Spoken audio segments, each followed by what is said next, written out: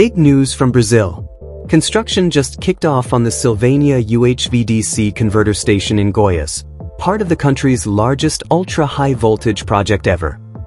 This massive plus or minus 800 kV UHVDC line stretches 1,468 kilometers, sending up to 5,000 megawatts of clean solar, wind, and hydropower from Brazil's renewable-rich north and northeast to Brasília and central regions.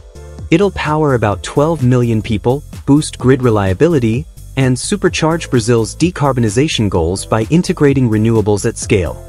Backed by State Grid Brazil Holding, a subsidiary of China's State Grid, this is the third UHVDC venture after Belo Monte 1 and 2. Concession rights were secured in December 2023, licensed mid-2025, and construction began June 30, 2025. Set to finish by 2029, this will be a 30-year operation using cutting-edge UHVDC tech, reducing transmission losses over long distances and minimizing environmental impact.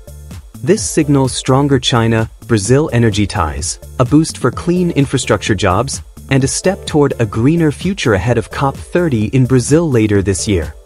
Want more? Hit follow for energy and infrastructure updates. Brazil UHVDC station, 1,468 kilometers, 5 gigawatts clean power, 2029 target.